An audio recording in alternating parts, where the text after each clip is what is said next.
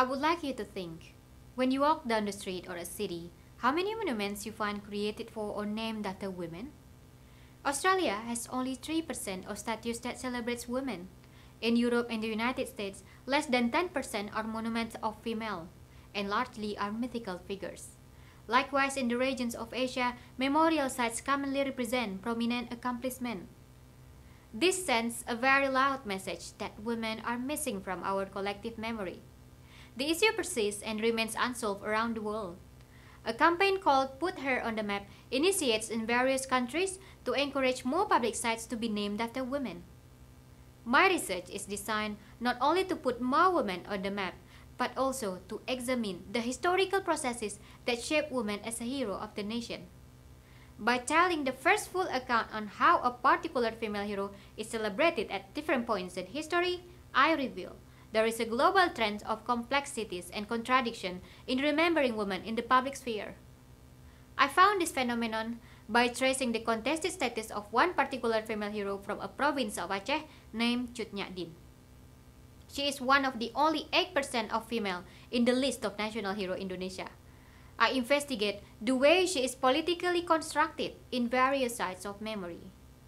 I based this study on the archival research and fieldwork from multiple sites in Netherlands and Indonesia.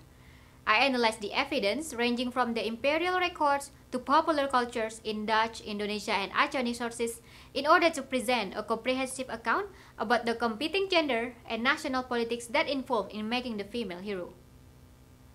Indonesia is highly determined and bureaucratic in making the hero.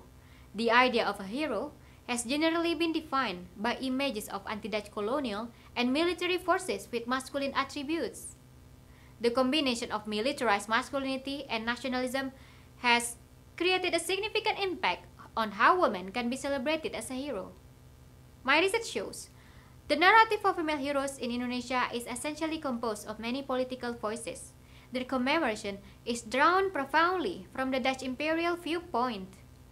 Although the concept of heroism has continuously moved toward a more inclusive direction, the nationalists still fail to offer a kind of heroism that genuinely empower female heroes.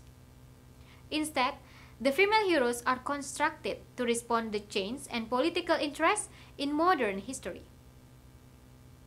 Masculine culture has consistently shaped the way we value heroism and influenced how we evaluate women in modern time. To put women on the map doesn't only mean to erect more women's statues, but also to celebrate equally various hands who have shaped our history.